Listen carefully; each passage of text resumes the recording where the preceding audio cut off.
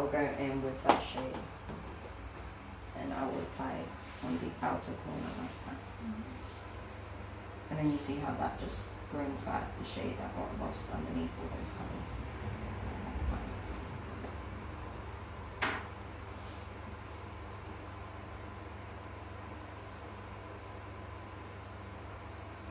Right, so now that you've seen the eyeshadow look, we're going to start on the foundation. So what I like to do is I just grab the white and I wipe off anything underneath.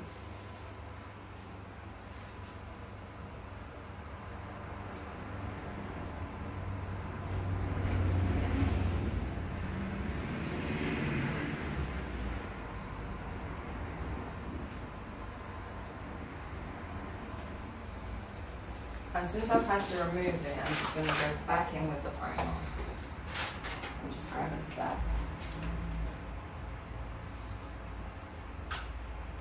And just apply it underneath the eye again.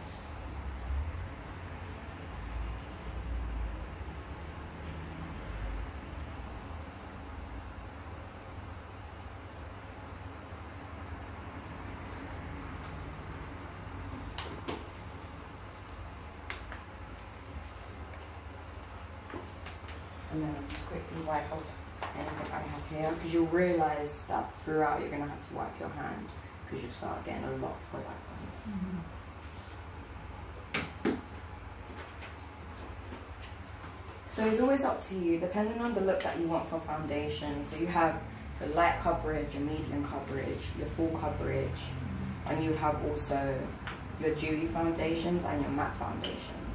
And sort of what I tend to go for is, if I'm going for a more natural look, I'll go for a more dewy foundation that has like a sheen, and if I'm going for a more dramatic look, I tend to then go in with a matte foundation, and that will make it look more full coverage. Can you hold my head? Keep falling asleep.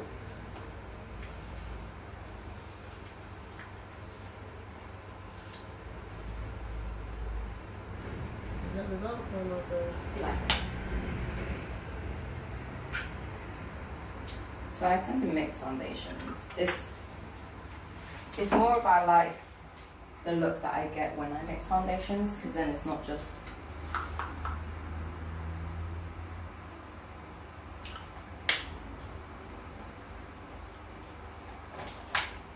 so now that I feel like I've got the colour I wanted, I'm just going to go in and mix that foundation all together with this brush.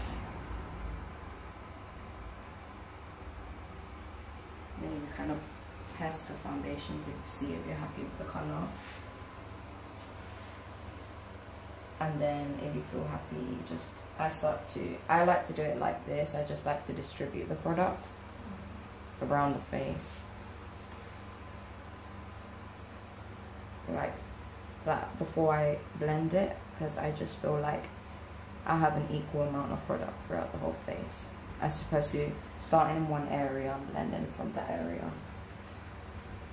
So just applying it everywhere around the face.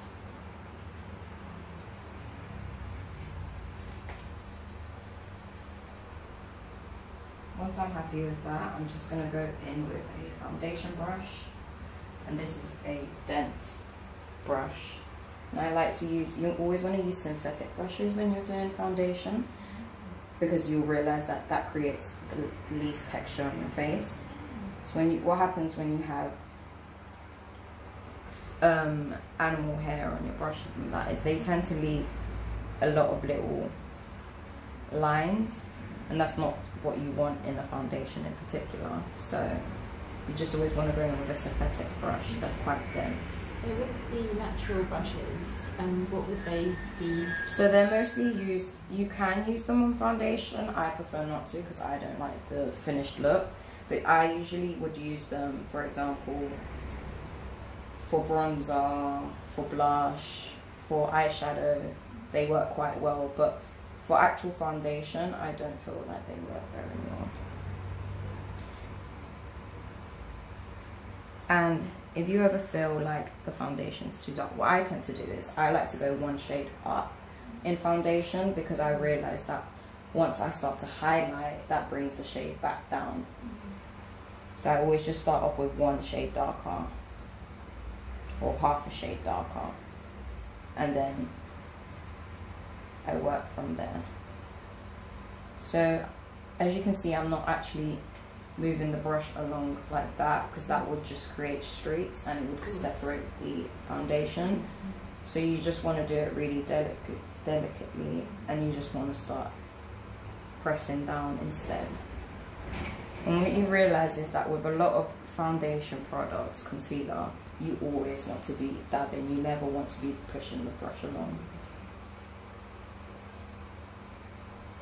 And I don't lift the brush up with big spaces like that. You always want to make sure that they're really tiny spaces when you're lifting up the brush.